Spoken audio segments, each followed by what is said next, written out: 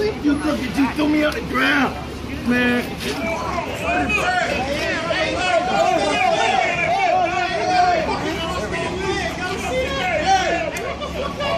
Stop.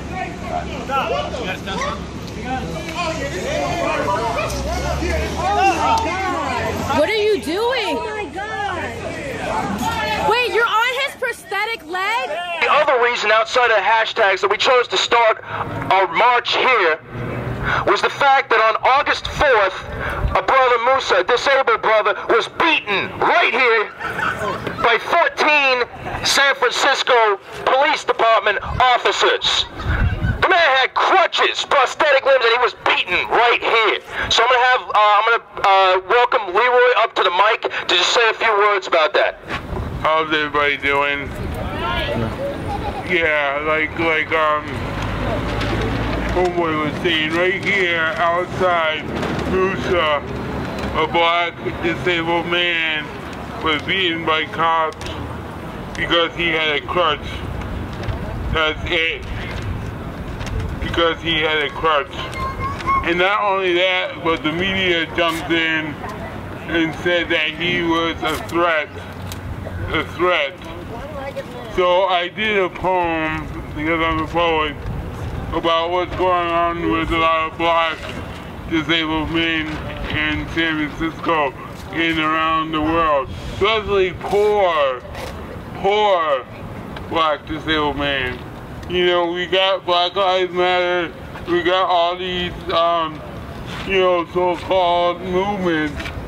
But really, when you're poor and disabled and person of color, you don't get the bling bling of activists flying here to protest. So I did a poem, and I'm gonna read the poem. I'll hand it over.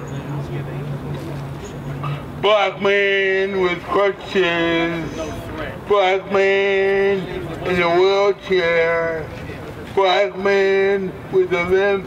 You know that? Thank you. All are threats. Must protect others from him. I will tip him over, beat him down, make him answer questions. No wonder black disabled men's heads are down. Can't make eye contact, cause you will get beat down. Calling 911 everywhere I go, from the park to downtown. Black man with crutches, black man in a wheelchair, black man with a limp, all are threats. I stutter like Emmett Till to play down my intelligence, to make others feel comfortable, to make them see I'm not able. It's called survival, cause my rival is the po-po, always seeing me as a threat. So I play up being disabled. Pity and fear creates a horrible mix. Wants to lock me up, and me they want to fix. 72-hour hold. The streets are so cold. Even in the hood, I don't have a home. Black people hiding their wallets and cell phones. Disability and poverty. Now I'm alone. Black man with crutches. Black man in a wheelchair. Black man with a limp. All are threats. No name. Newspaper report the same. I'm the one to blame.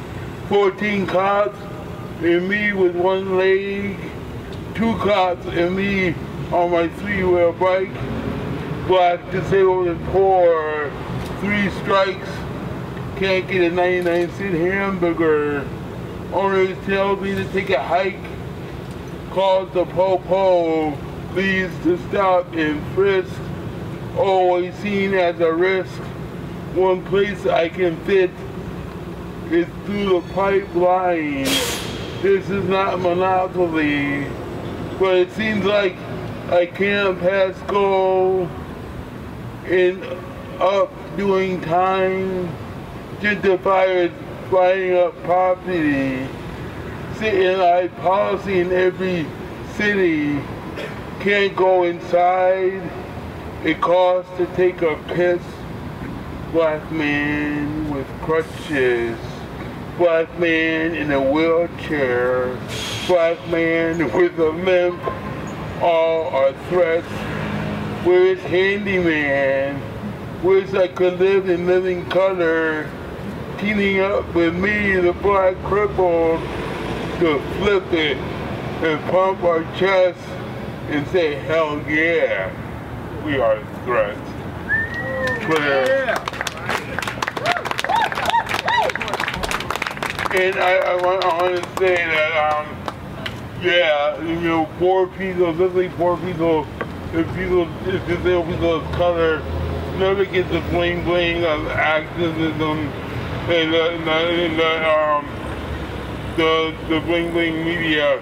But you know, it's strange because if you look at the data, you know, I read that 70% of all police brutality cases are against black disabled men and black disabled people.